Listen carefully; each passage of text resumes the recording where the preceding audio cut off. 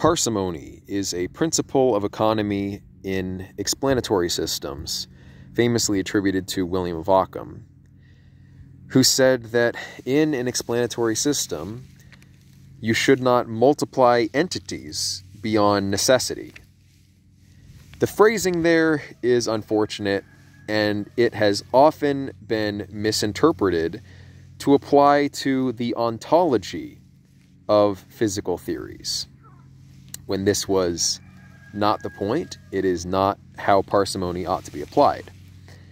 Every physical theory should have an ontology and a dynamics. The ontology is the list of things that exists in the world of that theory. Dynamics, of course, are the behaviors of those things. Parsimony applies to neither. Why theories are useful, why explanations are useful, is that you move from the simple to the complex, explaining the complex in terms of the simple. So if your theory ends up arriving at a complex ontology from simple premises, from simple axioms, that's actually a good thing. We don't want to avoid ontologies that are large in extent. We don't want to irrationally favor a small scope of ontology.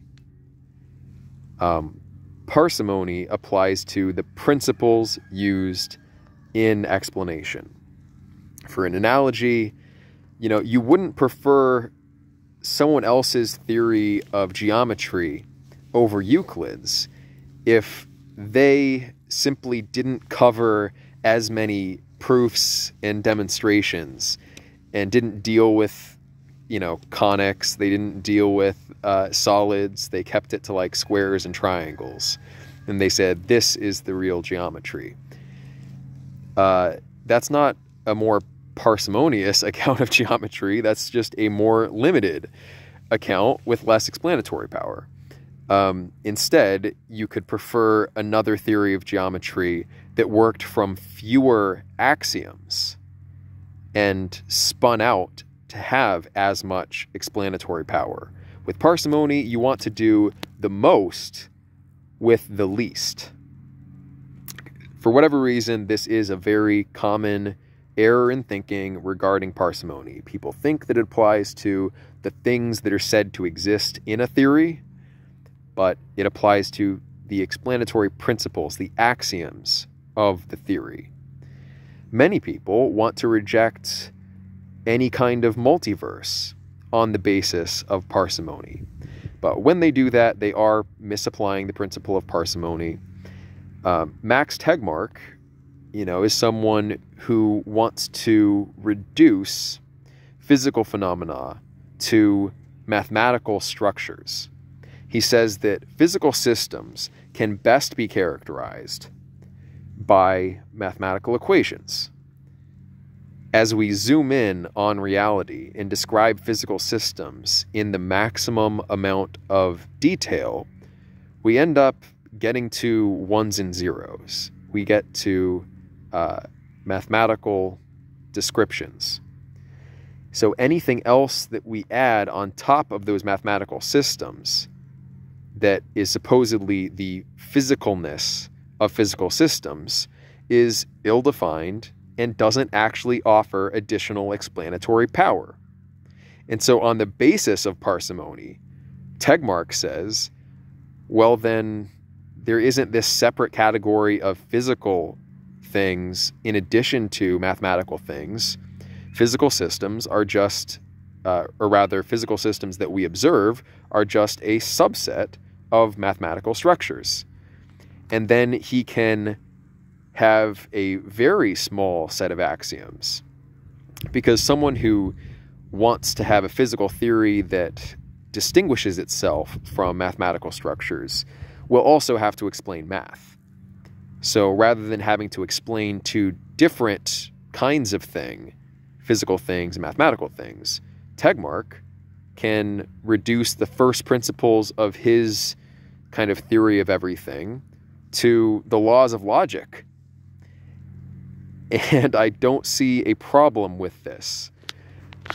If you buy Max Tegmark's mathematical multiverse, you are actually selecting probably one of the most parsimonious theories you could. It's not intuitive to people. It's not obvious because it strains common sense. This brings me to a video that Keith Woods put out recently where he attacked multiverse theories on the basis mainly of parsimony, and I do think he was misapplying parsimony, as is very common, so I don't blame Keith for that. But, yeah, let me just go through the points that he made in his video. So he starts by saying that if you explain our universe with a multiverse, you're really just putting a deeper set of laws under the laws of this universe that then you have to explain anyway. This is in the context of the fine-tuning argument, the idea that the physical constants, like the strength of the force of gravity, the weak force, the strengths of the relative forces, the inflation rate of the cosmos, things like this, are so precisely defined that if you changed them just a little bit, the universe would be totally uninhabitable. Stars wouldn't form, planets wouldn't form, life would be utterly impossible. This has been used as an argument by theists to justify the idea of a creator, because then the creator could dial in those fine-tunings and get a habitable universe. Whereas if it was just up to chance, then it would very rarely happen that we got a habitable universe. Why the alternative would be chance is not clear. I think when you start invoking randomness in your theory as an explanatory principle, that is evidence of a defect in the theory. But anyway, randomness can show up as a property in the dynamics, but if it's an explanatory principle, that's a problem. In any case, people have responded to this theistic argument of fine-tuning with a multiverse model, because if all the different possible physical laws and physical constants are out there, as different species of mathematical structure, let's say, then of course life will exist. And of course we as life will only find ourselves in one of those mathematical structures that is hospitable to life. So we use the anthropic principle to explain fine-tuning with the multiverse. And that, in fact, does work as an explanation. But Keith was saying that it then invites further questions and makes the picture more complex. I'm going to try to clear that up. So, yeah, his objection was that if you posit a multiverse underlying our universe, a kind of universe generator underlying our universe, then why was the universe generator structured such that it led to the fine-tuning of the physical constants, or a universe that was hospitable to life in the first place? Well, if the multiverse generator or the universe generator is simply the laws of logic and math, if the universe reduces to logos, then you don't have this problem, because as it stands, even just with one universe, we still have to explain math, we still have to explain the existence of logic. So if somehow you can reduce the physical laws to that thing that we already have to explain anyway, then again, you're moving in the direction of parsimony, not away from it. Hopefully that's clear. So then his parsimony point in particular, he basically lists different things that are involved in an account of a multiverse, and says that this is a larger list than a single universe, and so it's less parsimonious. So he says a multiverse involves every possible universe on the one hand, which again is this ontology of the theory, not the principles used in explanation. Universal laws, which of course also have to be explained even if there's only one universe. The universe generator, which, okay, would have to be explained, but if we're reducing physical laws to mathematical laws, then the universe generator is just math, And again, we've cleaned up our theory a little bit and made it more parsimonious. He adds that there's also the way in which those laws relate to every possible universe. And we can answer this very simply by saying that those universal laws, as laws of logic, constitute every possible universe and are the substrate of more complex permutations of logic. So it's not like these are separate things. Simple logical principles just compound to produce complex logical structures, and those amount to the individual possible universes at the largest scales. The relation between universal laws and the metaverse is actually the same as what I just said. And then he says it also involves the relation of the many universes to the metaverse, or universe generator. Again, this is a reductionist account that reduces the existence of those many universes to the principles of the metaverse, using his terminology, which is simply the laws of logic and math. And then the meta universe that contains the above, but because of the way that this mathematical reductionist account fits things together and identifies things that don't need to be conceptually separated ultimately, that there isn't a good justification for the conceptual distinction. Because of that, this idea that you need some largest set containing all of that doesn't hold. If anything, the one, the Platonic one, is that containing principle of the logical laws and all of their permutations, which I think Keith wouldn't object to anyway. You also need, in an account of a single universe, to explain why that one universe gets spat out at the end. Why not some other formulation of the physical constants? At least with a traditional, personal theistic or dualist theistic account of fine-tuning, you get to say that the creator chose the best universe, the one that would harbor life, because, well, he's the kind of being that's able to do that. But if God for you, like in classical theism, is just being, or if you're a Platonist and you believe in kind of impersonal one behind everything, or a perennialist divinity absolute, then it's really not clear how that force reduces creation to one particular universe. And also, if you're a non-dualist, that one universe, what are you saying there? Is that the same thing as the one? Okay, well, if it ultimately is the one, then it can't be conditioned by particular physical laws, and so you have to throw out the idea of fine-tuning again. If reality is fundamentally one, if you're a non-dualist, then you can't have one particular created universe with one particular set of physical laws and physical constants. They're incompatible positions. So I don't really know how Keith sees his view as responding to fine-tuning. He was saying that the multiverse offers additional problems and seems less parsimonious. Again, I think that's because he's kind of misunderstanding parsimony. Not his fault. It's a very common misconception. And then he asks a couple questions like, why don't basically crazy things happen? Why don't planets suddenly appear and disappear? Because if we're in the multiverse, anything exists whatsoever. And so why do we find ourselves in a stable universe?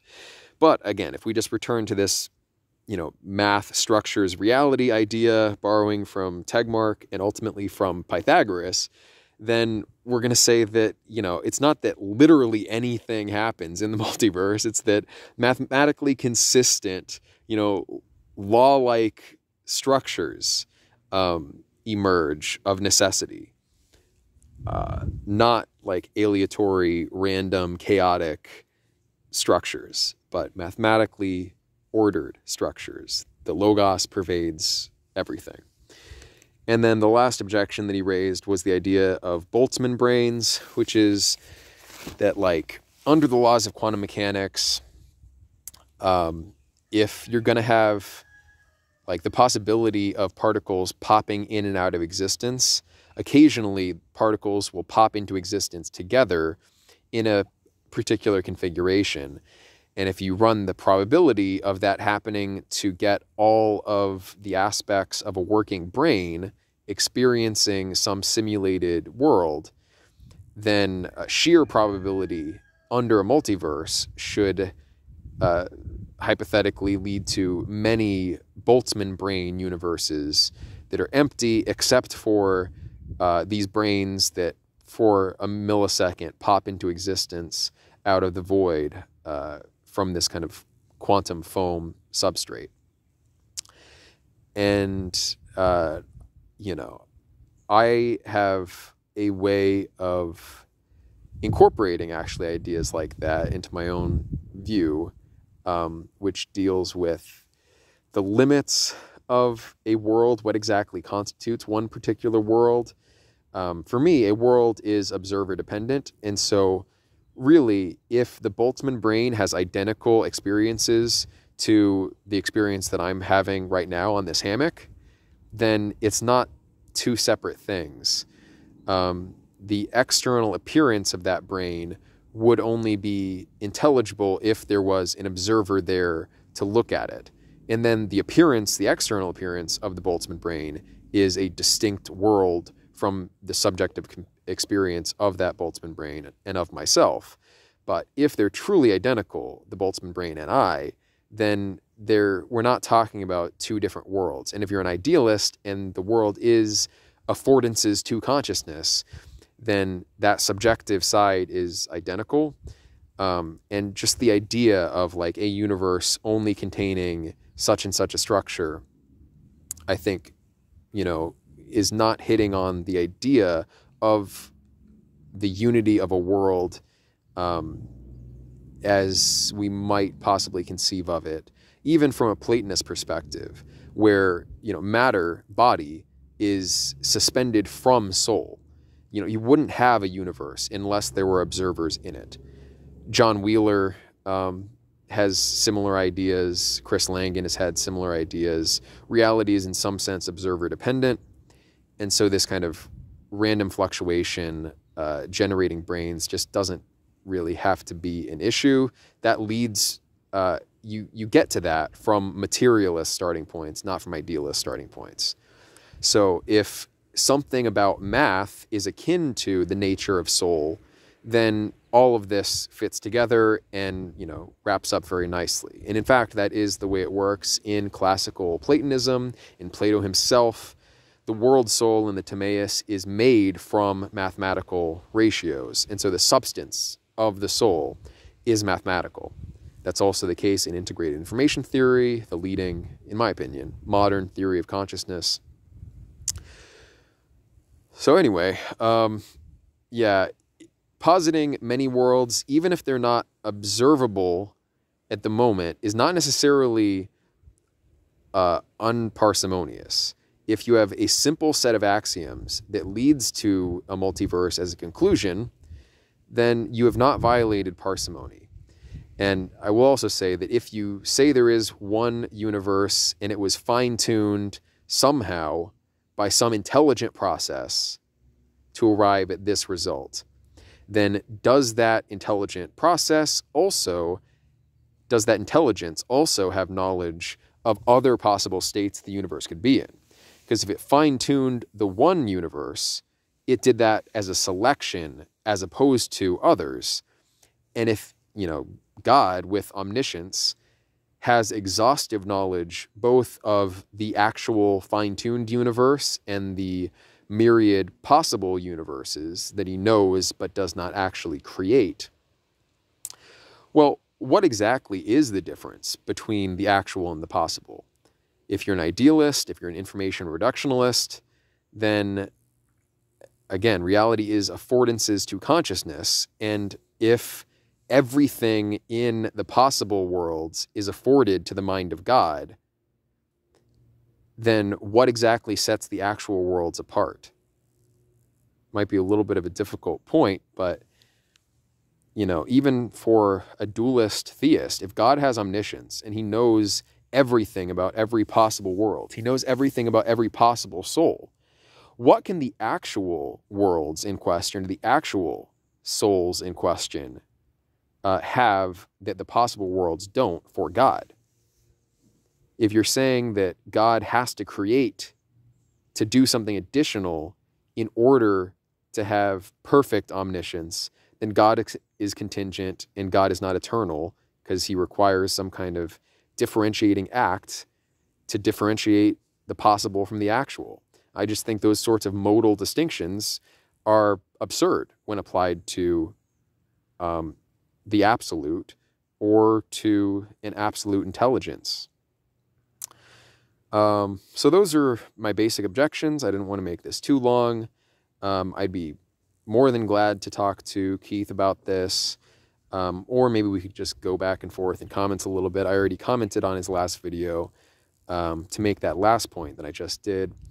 If you think I'm wrong here, explain how. Usually when people reject a multiverse, it is really on the basis of a hunch and intuition that just can't be right, but observationally speaking, the case would be identical, whether there's a multiverse or not.